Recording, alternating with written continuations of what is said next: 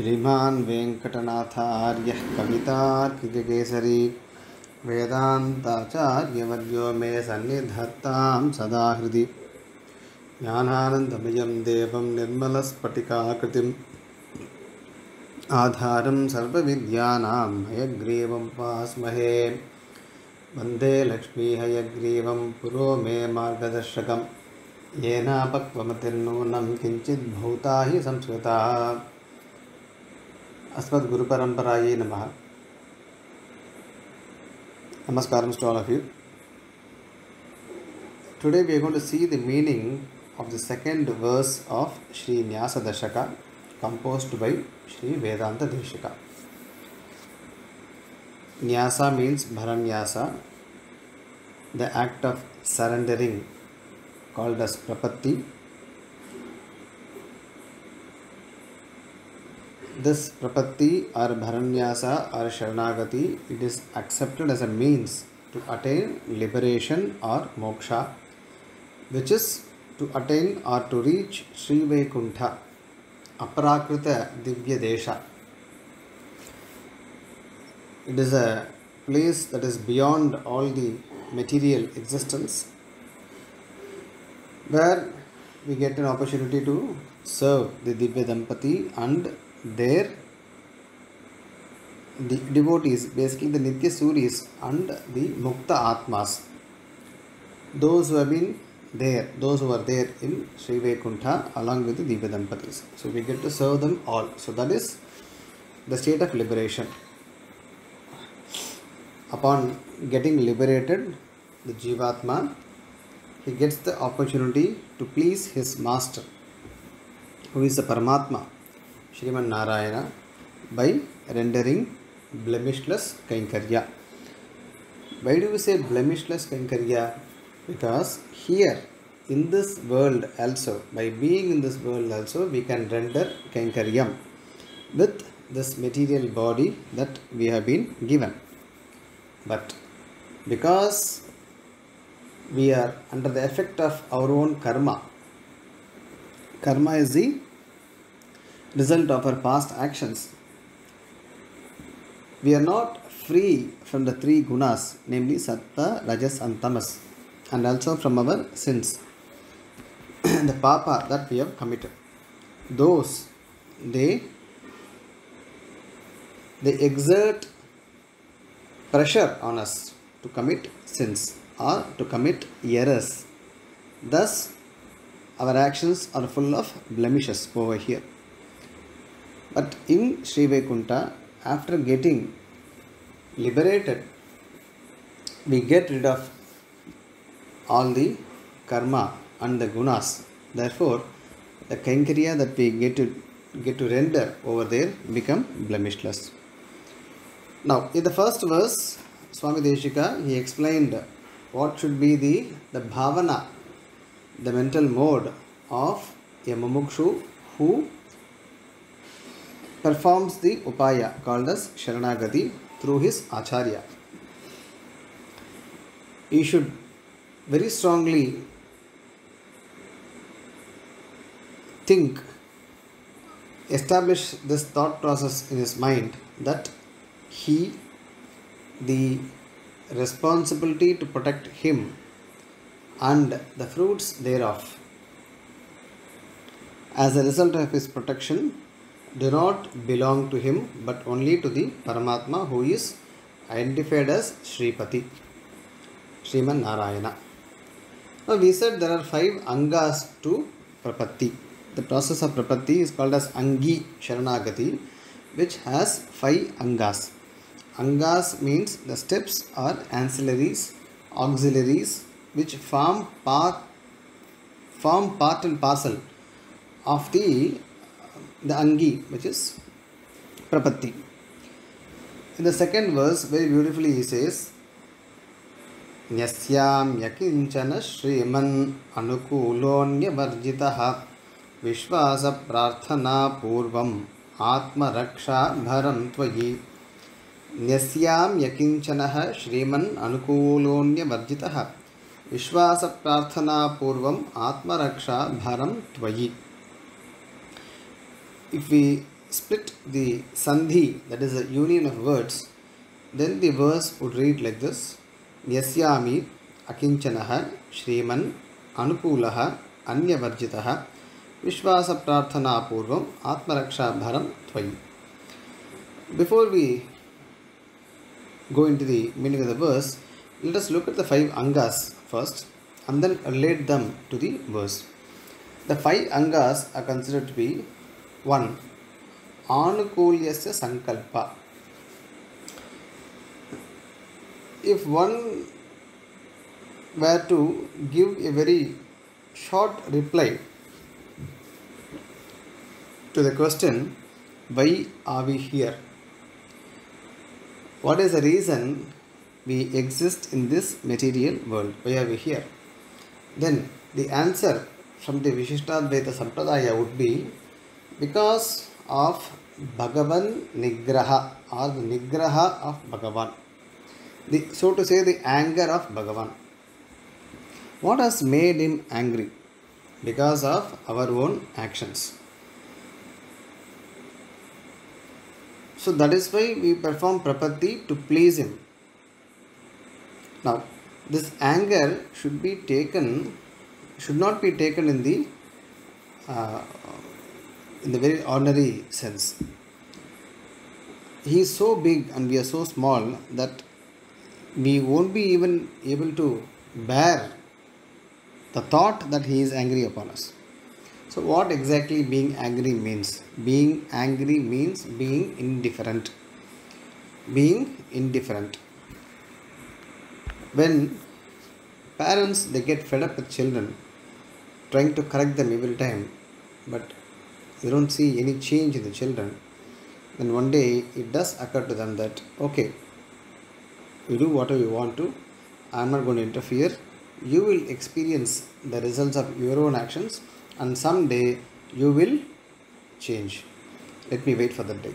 That's it. So being indifferent, not interfering in the process. When a person does a bad action, there is no interference at all.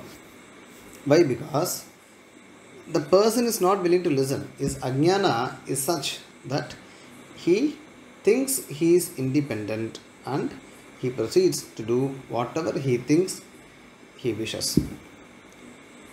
That is why the grace of an Acharya should fall on that person to realize that he is not what he thinks. He is not independent. He is completely dependent for his very existence on Paramatma. Leave alone his actions. Then what he should do? Then he should learn more about Atma Jnana, about himself very clearly. What is the sambandha between him and Paramatma and so on. And now how do I get out of this? To take up prapatti. So what is the first step? Anukulyasya sankalpaha. So far, so long, I've been not following the Shastras, the command of Paramatma, for my own betterment. The Shastras, they exist only for my own betterment, our own betterment. Says Bhagavad Ramanuja, Mata Pitta Sahasrebhyaha. The Shastras are more benevolent and good compared to 1,000 parents. Why does he say like this? Is not the mother the most caretaker in this world? The greatest caretaker in this world? Yes and no. Why? Because a mother is also possessed of the 3 gunas, sattva, rajas, tama. A father is also possessed of ignorance, ajnana. So out of this ajnana, out of the influence of gunas, out of their own karma, they may not end up doing what is good for their children. This we see in the world too. But Shastras they don't have emotions.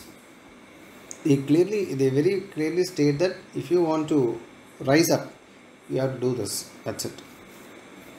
So now we take a pledge before Paramatma that I will always do what is favorable to you, that which pleases you. What will please the Paramatma? The rules. Once we adhere to the rules, he is pleased automatically. So that's one. You simply take a pledge. You don't even start executing the pledge, but we say on the day of Prapatti that Anukulyasa Sankalpa, I take up the Sankalpa to be favorable to you. That is, I will try my best to follow the Shastras. Second, Pratikulyasya Varjanam. It might be that there are many people who follow the Shastras, at the same time they do something which is not allowed by the Shastras. They are both good and bad. No, the Prapanna should not be like this. So he has to take another Sankalpa, Pratikulyasya Varjanam. I will never ever do what displeases you. First is, I take a pledge to do what pleases you. Second is, I will refrain from those actions that will displease you. Third is Karpanyam. Karpanyam means the realization that we don't have the ability to take up any other upaya but to depend on Paramatma alone. Our ahankara becomes the least, so to say. So it is a realization, and to be in that realization that we cannot afford, we cannot take up any other upaya but depend on the Bhagavan to redeem us. So that is Karpanya. The fourth is Mahavishvasa. Absolute faith, absolute belief that the Paramatma will protect me, will protect us. And the fifth one is Goptritva Varanam. We have to go and seek. You please protect me. Tvamme Gopayita Bhava. Here I have come through the Acharya to seek moksha from you. You have to protect me. You have to give me moksha. Protection means giving moksha. That's it. There is no destruction of the Jivatma and destruction of Prakriti. They both will exist in some form or other. Protection means giving liberation, granting the highest good, that is moksha or liberation. So that's the real protection. Now with this we will go through the verse now. Nyasyami. Nyasyami is a verb here. Nyasyami means I place. I place. What do you place? Atmaraksha bharam. Bhara means the responsibility or the burden. Of what? Raksha, of protection. Of whose? Atma. So I place the burden which is actually not there. It's only ignorance that we think we exist for ourselves and we need to protect ourselves. Actually it's not. So it's a realization. So now we let go the thought. How do we let go? By placing that burden back on Paramatma. I place that burden or responsibility to protect myself, Tvayi, in you. How do I do it? Akinchanaha San. San is a word or a form of, let us say a word which indicates by being so. By being so. Being what? Akinchanaha. Akinchana San Nyasyami. Now, I don't have the ability to resort to any other upaya, any other means than resorting to you through this prapatti. So that I am very sure. I have made up my mind that I am such a person who does not have the eligibility or ability to take up any other upaya to get moksha. Shriman is addressing, O Paramatma, Shriyapati, Shriman Narayana. Here, the subtle aspect of our sampradaya is that Narayana is always with Shri. Shri is always with Narayana, Anapayini. One who does not leave, Nityana Payini, one who does not leave the Paramatma for whatsoever reason. So together they become the upaya, together they become the upeya, that is our object of service in Sri Vaikuntha. So Shriman here means along with Pirati. Why? Because Sampradaya says that Pirati or Shri, she does the role of Purushakara. Purushakara means making the connection, nudging Embrahman, so to say, telling him, this fellow has come, he is our son or daughter, whatever. No, you have to give him moksha. I know he has done some wrong actions, but it's okay. Who has not done anything wrong in their existence? Now he is realizing his mistakes. Now he says he will not do these mistakes anymore. So you cannot be indifferent any longer. You have to look into his case and then grant him moksha. Now Bhagavan is bound to listen to Shri or Mahalakshmi and then grant moksha to that mumukshu or that prapanna. Therefore, we need to go through the Acharya, through Shri to get our moksha from Bhagavan. Shriman, Anukulaha. Anukulaha means that it represents the Anukulyasa Sankalpa. Hey Bhagavan, hey Shriman, from now on, I take up this promise that I will adhere to the Shastras. I will do those right actions which will only please you. Which will please you. Now, the only we need to just keep it aside because soon we are going to see about Pratikulyasa Varjanam. So, which the only will be stressed in that. So, here we take up a resolution to follow the Shastras to please Bhagavan. At the same time, we should not do the other one also, Anya Varjitaha. So here the emphasis can be given, I will not perform those actions which will displease you. Anya means other. What is other? The wrong actions. Varjitaha means devoid of them. From today, I will not do wrong actions. Then Vishwasa Prarthana Purvam. Purvam means with what? With Vishwasa. Vishwasa means tremendous faith. Mahavishwasam we say. Mahavishwasa.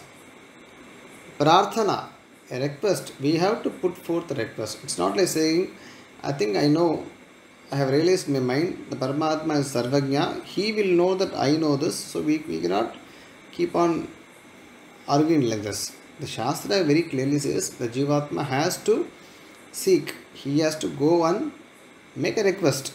So that is Prarthana. Purvam means with this Mahavishvasa and Prarthana. Tvayi Atmaraksha Bharam Nyasyami Shriman. Shriman.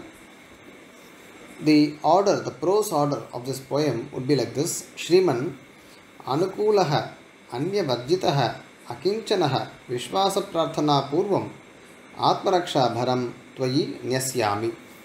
The word aham is understood. In Sanskritam, there is no need to actually make use of aham tvam while speaking. The verb itself will indicate whether it's a aham or tvam in the sentence. So nyasyami means it has to be aham only. Therefore, the word aham need not be explicitly mentioned.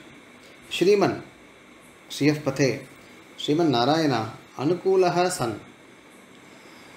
By being favorable to you, Anya Varjitaha San, by avoiding to be unfavorable to you, Akinchanaha, by being incapable of taking up any other upaya to attain moksha, Vishwasa Prarthana Purvam, with that Mahavishwasa, with the greatest faith, and by making a request, Atmaraksha Bharam Tvayi Nyasyami. I place upon you or at your divine feet the responsibility to protect myself. So this is the crux of the second verse. Many meanings can be shared by great acharyas. Of course, Adiyen is a dull-witted person. So only this much I could prepare and share. But there is so much into all these verses. Also, by keeping in mind the duration. So we have set kind of 20 minutes, 15 to 20 minutes. We will not breach that. So we will see the next recording the third verse, meaning of the third verse. Srimathe Nigamanta Mahadesikaya Namaha.